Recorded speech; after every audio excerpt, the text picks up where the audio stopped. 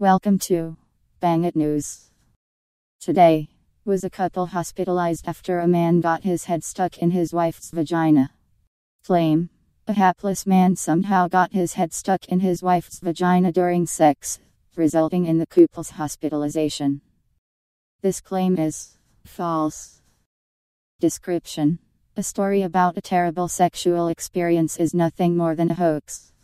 Explanation: entertainment website World News Daily Report has put out more than its fair share of fake news articles over the years. Although its stories touch on a variety of topics, the website frequently focuses on genitalia-based horror, publishing dubious stories about a babysitter inserting a baby into her vagina, a woman training squirrels to attack her boyfriend's testicles, and a man who was castrated after attempting to have sex with a pit bull terrier. The site added another article to this category on 14 September 2017, when it published a story reporting that a couple had been hospitalized after a man got his head stuck in his wife's vagina. A couple was transported to the hospital in a very awkward position last night after a man somehow got his head stuck in his wife's vagina during a strange sexual game. Tom and Janice Morrison, a young couple from the small town of Greensboro in Alabama,